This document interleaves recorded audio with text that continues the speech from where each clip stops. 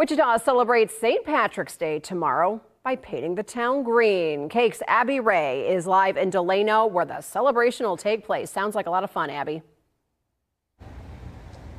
Absolutely, Katie. You know, last year, organizers say 20,000 people visited the Paddy's Day parade, and the weather was not even perfect then, so they're anticipating plenty of more people coming out this time. Walking down Douglas, you can tell St. Patrick's Day magic is in the air. It's really accepting this part of town, like Delano District.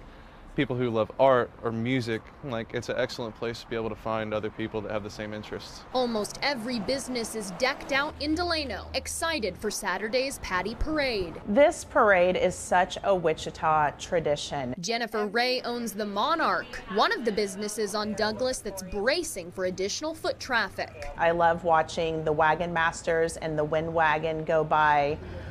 Love watching all the kids out there smiling and laughing and everyone in their green shirts, and it's just such a wonderful community event, and we're so lucky to be able to be part of it. 80 organizations will be walking in the parade beginning at noon, and some of the floats are pretty impressive. This was pretty funny because he flosses his teeth, so he's constantly moving back and forth on the float. So I remember hearing a lot of comments last year about, oh look, he's a flossing leprechaun. Some Delano businesses are even running specials for the St. Patrick's celebration. The Paddy Parade has been taking place in Delano since 2006, but parades like these don't happen overnight. This year it took months of planning. Some advice if you plan to attend? Come early. All the zones that we have open at 10 a.m. The parade starts at noon. People will start getting out here and lining the streets, setting out their chairs. Definitely come early. Parking's going to be tricky. On top of all of that, Riverfront Stadium will host a giant Wichita flea market on Saturday from 9 to 5, featuring more than 240 different vendors.